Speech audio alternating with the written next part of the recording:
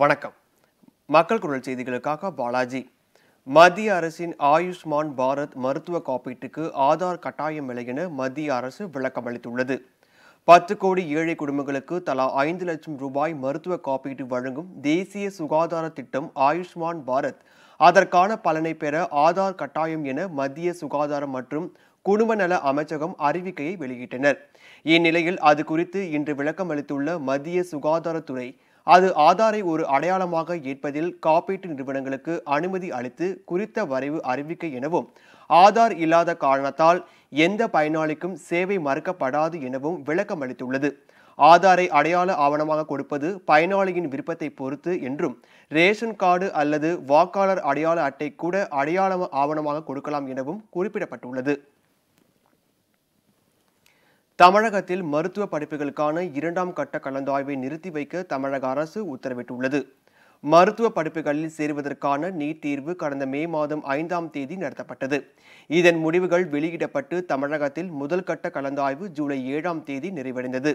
இதனிடையே தமிழ் வழியில் நீட் தேர்வை எழுதிய மாணவர்களுக்கு 49 வினா குறிப்புகள் தவறாக இருந்ததால் அதற்குரிய 196 மதிப்பெண்கள் வழங்கப்பட வேண்டும் எனவும் மார்க்சிஸ்ட் கம்யூனிஸ்ட் கட்சியை சேர்ந்த MP TK ரங்கராஜன் சென்னை உயர்நீதிமன்ற மதுரை கிளையில் வழக்கு தொடர்ந்திருந்தார். இந்த வழக்கில் கடந்த செவ்வாய் அன்று தீர்ப்பளித்த நீதிபதிகள் தமிழில் தேர்வு எழுதிய மாணவர்கள் அனைவருக்கும் 196 மதிப்பெண்களை வழங்க வேண்டும் என உத்தரவிட்டனர். மேலும் 2 வாரங்களுக்குள் நீட் தரவரிசை பட்டியலை திருத்தி வெளியிட வேண்டும் என CBSEக்கு நிர்வாகத்துக்கு நீதிபதிகள் ஆணையிட்டனர். இந்த அறிவிப்பின்படி தமிழகத்தில் வரும் 16ஆம் தேதி முதல் 3 நாட்கள் நடைபெற இருந்த 2ஆம் கட்ட மருத்துவ கலந்தாய்வும் நிறுத்தி வைக்கப்படுவதாக தமிழக அரசு அறிவித்துள்ளது. இந்நிலையில் தமிழில் நீட் தேர்வு எழுதிய அனைவருக்கும் 196 மதிப்பெண்கள் வழங்க வேண்டும் என்ற சென்னை உயர்நீதிமன்ற மதுரை கிளையின் உத்தரவை எதிர்த்து உச்சநீதிமன்றத்தில் மேல்முறையீடு செய்ய CBSE நிர்வாகம் முடிவு செய்திருப்பது குறிப்பிடத்தக்கது. பானாவரம் அருகே பென்ஷன் பணத்தை தராததால் பெற்ற தந்தையை வெற்றி கொன்ற மகன் கைது செய்யப்பட்டார். வேலூர் மாவட்டம் பானாவரம் அடுத்த காட்டுப்பாக்கம் பகுதியைச் சேர்ந்தவர் ஓய்வு பெற்ற வனத்துறை அதிகாரி மாசிலாமணி. இவரது மகன் சத்தியசீலன் திருமணமாகி 2 குழந்தைகள் உள்ள நிலையில் சத்தியசீலன் தனது மனைவியுடன் தனியாக வசித்து வருகிறார். நேற்று ஊரில் திருவிழா என்பதால் சத்தியசீலன் காட்டுப்பாக்கம் பகுதியில் உள்ள தனது தந்தை வீட்டிற்கு சென்றுள்ளார்.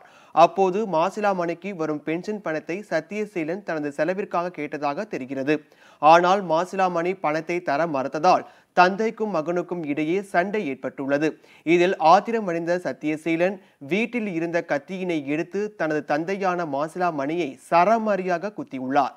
இதில் நிலைகுலைந்து சரிந்து விழுந்த மாசிலாமணி இரத்த வெள்ளத்தில் பரிதாபமாக உயிரிழந்தார்.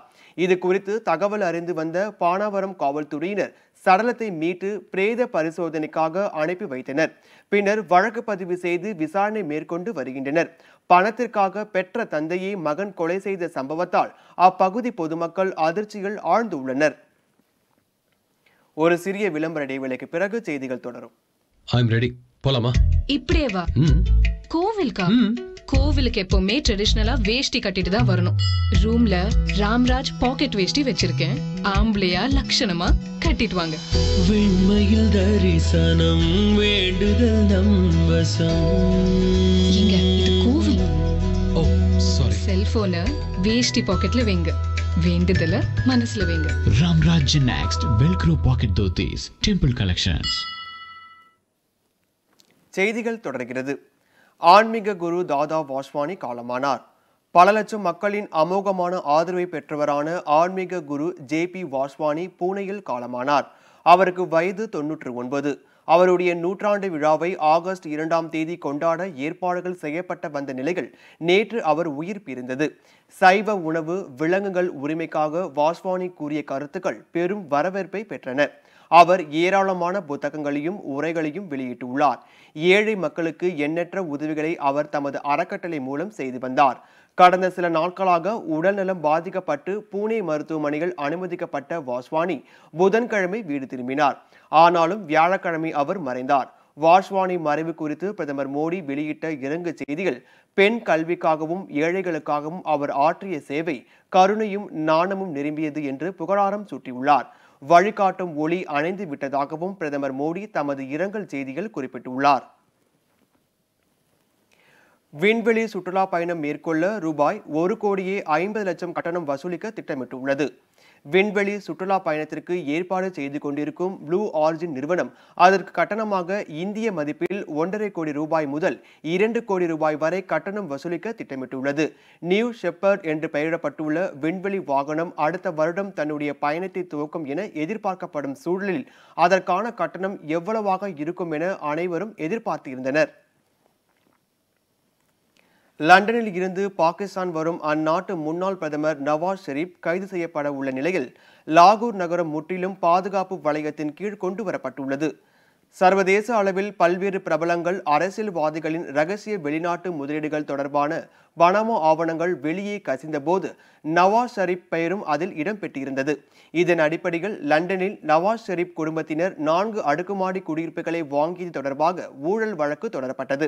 இந்த வழக்கில் நவாஸ் ஷெரீப்புக்கு 10 ஆண்டு சிறை தண்டனையும் அவரது மகள் மரியத்திற்கு 7 ஆண்டு சிறை தண்டனையும் விதிக்கப்பட்டது. இந்நிலையில் லண்டனில் இருந்து இன்று பாகிஸ்தான் திரும்பும் நவாஸ் ஷெரீப்பும் அவரது மகள் மரியமும் லாகூரில் விமான நிலையத்தில் வைத்தே கைது செய்யப்பட உள்ளனர். இதை முன்னிட்டு லாகூர் நகரம் பாதுகாப்பு வளையத்தின் கீழ் கொண்டுவரப்பட்டுள்ளது. நவாஸ் ஷெரீப்பின் கட்சியினர் போராட்டங்கள் நடத்துவதை தடுக்க முன்னெச்சரிக்கை கைது நடவடிக்கைகள் மேற்கொள்ளப்பட்டுள்ளன.